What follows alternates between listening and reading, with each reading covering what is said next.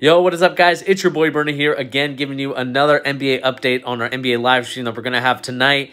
I'm planning on doing it around 8:30, maybe a little bit earlier if I can get off of training. Obviously, we have training today for basketball, so that's kind of an exciting time for me to get back into the swing of things, even though it's raining like heck here in Seattle. Again, wish that it was different circumstances, but it is what it is. But we're actually going to be talking about a little bit of interesting things. I mean, we obviously have to talk about Steph Curry right now. He's on a roll. He's, he has 92 points in the last 2 games, so he's obviously hearing the haters. He's, we still got to talk about this double standard thing, because I still think it's a viable talking point, because I think it is something that a lot of fans should really look into.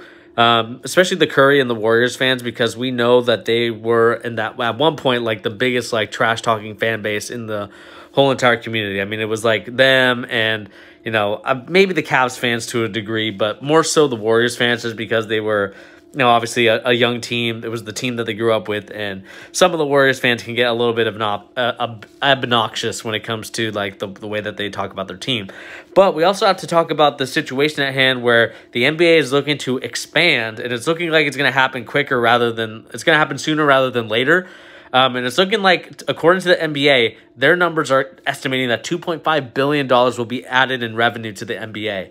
Now, the question is going to be, of course, for us Seattle fans and for people that live in the Seattle area, are we going to get a basketball team relatively sooner rather than later? That's going to be the biggest question mark, because we know that the NBA right now is really hurting for money. They're probably going to be asking for a lot more. I mean, right now, if you guys are paying for League Pass, you're paying about the same price for 10 less games. And I do think that that's kind of a ripoff, in my opinion, because it's like you should get a little, maybe like $10 or $11 off. But it is what it is at this point. You just have to deal with it. But the biggest question is going to be, along with Seattle, 1, what other NBA franchise are going to come to the NBA, and 3, we also have to talk about this Timberwolves situation, because the owner has been trying to sell the Minnesota Timberwolves for so long right now. I think that a lot of people are trying to get away from, especially the rich owners. It just seems like there's something going on, Bitcoin, and this is not to kind of go into a conspiracy theory, but we know the price of Bitcoin has gone up a little bit,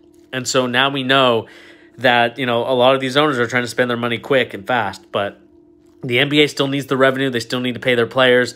And, with the shortage, they might fall short of that goal. So by adding another team, by adding more revenue, you might be able to, get these contracts situated and underway. But we'll see what happens, man. I think it'll be a fun and exciting time. So come tonight, we're going to be talking about that stuff live on a live stream with The Charge. Anyway, guys, we'll catch you later.